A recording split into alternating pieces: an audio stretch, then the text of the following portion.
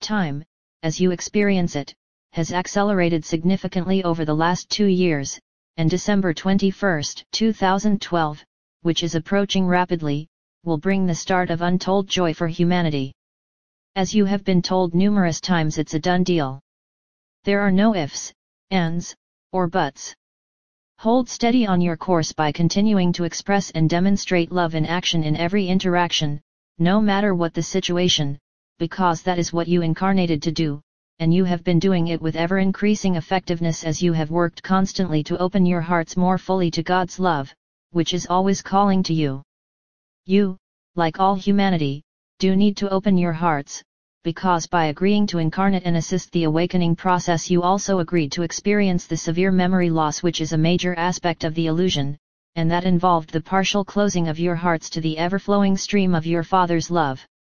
No hearts are fully closed because to do so would completely shut out love, the life force, ending your existence, and that is impossible because you are the children of God, immortal and eternal beings, forever alive and at one with Him.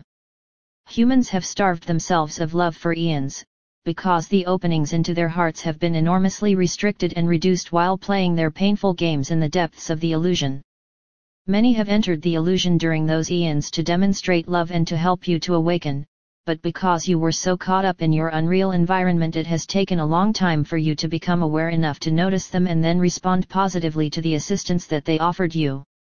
As a result, you have had plenty of time to cause much pain to one another and to build up large quantities of resentment and anger, which you are now in the final stages of releasing permanently, so that you can disentangle yourselves from the unreality you built. The divine love field is flushing out the remaining characteristics of humanity that are in any way incompatible with love, ably assisted by you light holders and way showers who incarnated for this purpose, as all have chosen to turn towards their spiritual origins as they seek escape from the fear and suffering in which they have been embroiled for so long. This collective change of heart has been slowly developing over the last 100 or so years, and has accelerated tremendously over the last 2 decades, leading you forwards towards your inevitable awakening. It has given us in the spiritual realms unparalleled joy to see you move so positively, and indeed courageously towards this momentous event, because to do so you had to face and release the very realistic seeming fears that you had invented to form part of your imaginary environment. It involved learning to love and to trust one another again, something that was lost when you engaged in your apparent separation from reality, and your experiences within the illusion over countless eons made such openness and trust seem extremely counterintuitive. Nevertheless, some of you started to do just this, and the result has been a rippling outwards of love and trust that has impinged on all, and that is leading you towards a most marvelous conclusion to your sojourn within non-reality.